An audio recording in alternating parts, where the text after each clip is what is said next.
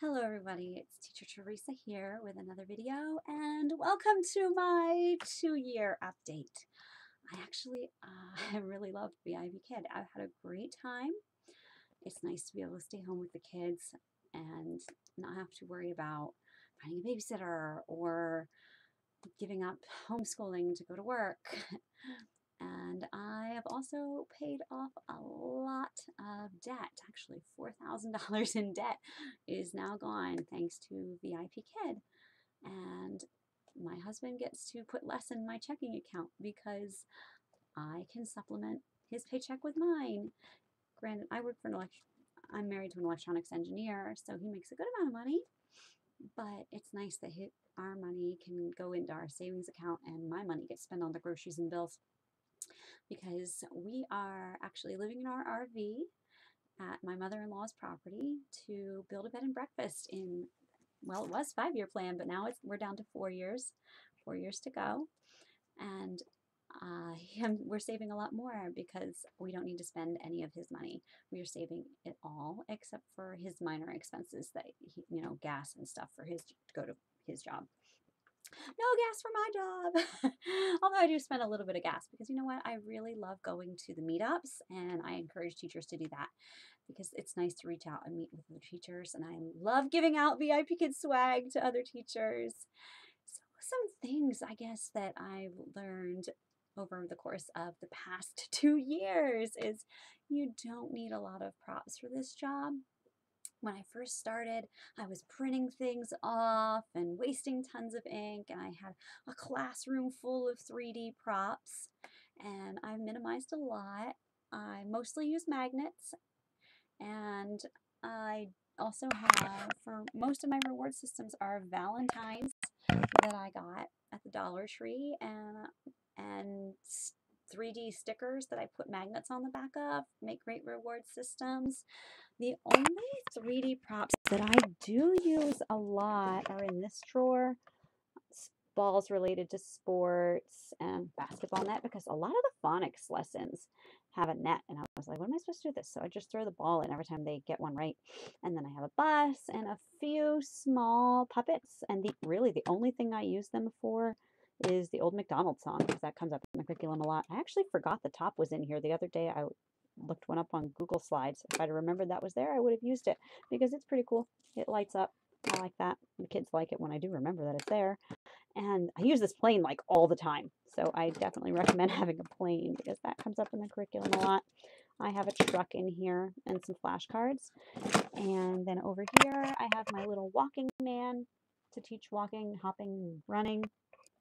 And then, of course, Dino is down there, and my Dino hand puppet. I actually use the hand puppet way more than I use Dino. And I made him myself because I don't like to waste my Hootung points on buying dinos. I'd rather use my Hootung points on Lingo bus classes. And then after that, mostly everything else I use is books. I use a lot of books for VIPKID. I have books that were related to the curriculum, books that are related to colors and numbers, and almost every student gets to hear me read a book at least every other lesson. And I think that's important because it's great to hear us speaking and talking and reading the slides, all great. But I also think that authentic, just listening and sharing in the experience of a book is really important to students. And so I really like to get that in at the end of every lesson if I can. If not, it's definitely at least every other lesson that my regulars are hearing books. And new students, obviously, if it's their first class with me, they might not get one. But if they do come back, I guarantee you those students are hearing me read books with them. They are reading books with me. We're discussing the literature, comparing and contrasting stories that we've read over various lessons, which is awesome. And it brings another element of conversation to the piece of VIPKID that I think is really great for the students. And it gives us something to talk about, which is also fun. It's fun to talk to the kids. Actually, the other day I finished teaching and I walked upstairs and my daughter comes running. She's 2. And as soon as she sees me, that at the end of the morning on the weekends, it's always, mommy, mommy, mommy, mommy, Mommy's back. And I love that. That's probably the best part of my day is leaving the classroom and going upstairs because she's so excited to see me and my son is so excited to see me. It's almost like I disappeared for a decade and just suddenly came back. I only teach on nights and weekends, so they don't really miss out on much time with mommy, but they still light up. It's awesome. And he said to me, you know that you are the happiest when you come out of your classroom than you are at any other time during the week. And it's really true because I love this job and I love the students, and that joy just carries over through the rest of my day. And I think that if you're not loving what you're doing, then it's not really worth doing it.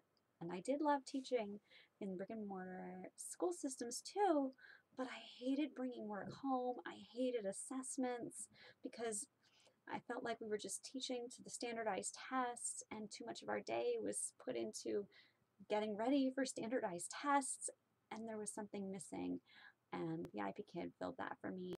It's more time teaching, less time assessing. Assessments are important, and we do use them, but they aren't the end all be all of our curriculum, which is wonderful. And it's really awesome to be a part of this, and I'm glad to ring in year number 2 and looking forward to when I can come back again and say, hey, it's been 3 years. So I'm definitely not going anywhere as long as they'll keep me. Thanks, everybody. Bye.